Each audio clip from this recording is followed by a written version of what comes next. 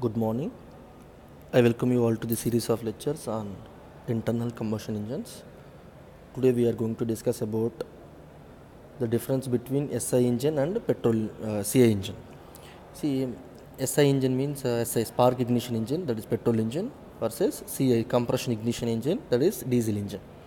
So I have taken 4-stroke engine. So this is the 4-stroke petrol engine PV plot. This is the 4-stroke petrol engine, 4-stroke diesel engine PV plot. This is P and V, pressure versus volume. Difference between SI engine and CI engine. So before going to see the difference between them, you should know what is the working of SI engine and CI engine. See, 4-stroke means suction, compression, expansion, exhaust. Suction, compression, expansion, exhaust, 4 strokes. So I have taken 4-stroke engine.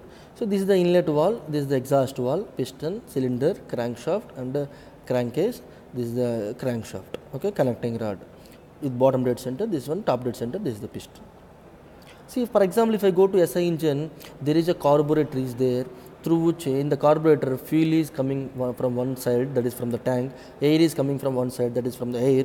They mix together here and they will enter into the cylinder as a homogeneous mixture in the suction stroke.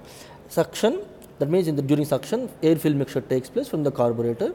During compression, this inlet valve and this exhaust valve both close, and during compression this air fuel mixture get compressed. At the end of compression, this is the spark plug, spark initiate.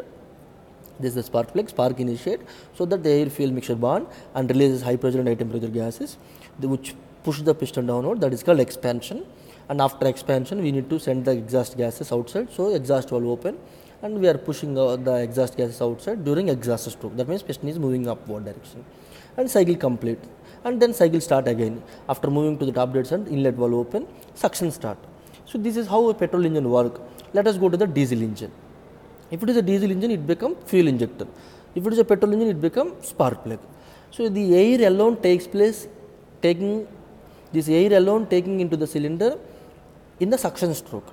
In the compression stroke, air alone compress, this inlet valve, exhaust valve both close as it is, and during compression, at the end of compression, we are injecting the fuel with the help of fuel injector.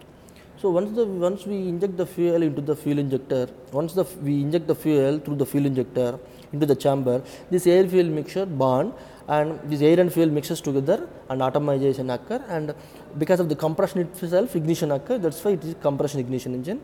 After compression, we are injecting the fuel, so fuel and air mix and burn. Because of the compression, it is ignition starts. That's why compression ignition. After the initiation of the combustion, it releases high pressure and high temperature gases. It will push the piston downward, piston move downward, that is expansion. And once again the gases has to send out so that it move upward, that is exhaust track, so that the exhaust gases leave, and in the situation we are opening the exhaust valve, so exhaust gases leave. So this is how the diesel engine work. Now let us see the difference between petrol engine and diesel engine. Petrol means SI spark ignition, diesel means compression ignition engine, CI engine. Otto cycle is the basic cycle. See, for petrol engine, Otto cycle is the basic cycle. Diesel cycle is the basic cycle for the diesel engine. It uses low compression ratio. Here the compression ratio is low, here the compression ratio is high. So that's why running is smooth here. Here the running is very rough here. That means vibration is high. Of course, compression ratio is less, so less noise will come. From the SI engine, spark ignition engine, the noise is very less.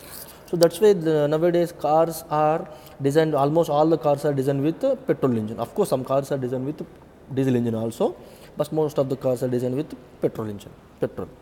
This gives less noise, this gives more noise. Because of the compression ratio, it gives more noise. So a smooth running operation, less compression ratio, the running is very smooth. Running is very rough here, rough noise. Less vibration. See, if I design the engine with petrol engine, the vibration is very less. If I design the engine, same capacity engine with the diesel engine, the vibration is very high. So examples are tractors, lorries, buses, all are giving more vibrations. See, almost homogeneous mixture here. Because almost homogeneous mixture means air and fuel mix. This is fuel from the tank, this is air from the atmosphere. They mixed in the carburetor itself and going into the cylinder as a single composition. That means homogeneous mixture. almost homogeneous mixture here, SI engine. In diesel engine, almost heterogeneous mixture, because at the end of compression stroke, we are injecting the fuel into this one. So that means this is almost heterogeneous. That means there is no homogeneity. The almost heterogeneous mixture will form. Knocking takes place at the end of combustion. Already we discussed these points in the beginning itself. Knocking, not beginning of this video, beginning of this series of lectures. Knocking takes place at the end of combustion. In petrol engine, knocking takes place at the end of combustion. Knocking takes place at the beginning of the combustion. Because this is a compression ignition engine, so almost all the combustion takes place at the beginning itself, instantaneous combustion, so that gives a knocking.